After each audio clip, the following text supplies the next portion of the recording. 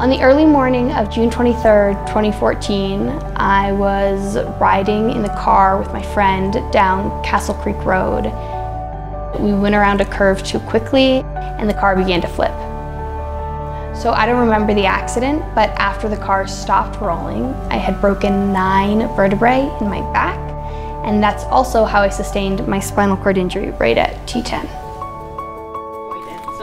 It was a little bit over a year after my accident that I began working out with Bridging Bionics a couple times a week.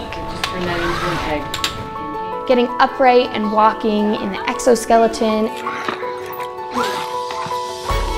and working on the Galileo, being on the vibration plate. We could walk first. It was just so good for my overall well-being. After I work out, I feel so much better. I have increased energy levels, confidence is up, and overall I just feel so much better. My accident took place right after my sophomore year at Aspen High School.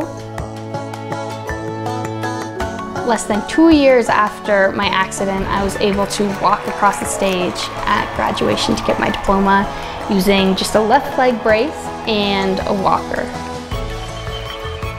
No one in the auditorium knew I was going to be doing that except for my family.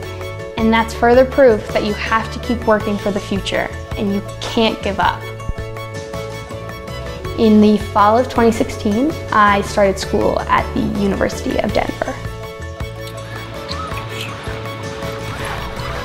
I really think that working out with Bridging Bionics, using the exoskeleton and the Galileo, improving my confidence and my independence, all helped me prepare to be on my own at college. Getting upright and mobile simply makes my life better.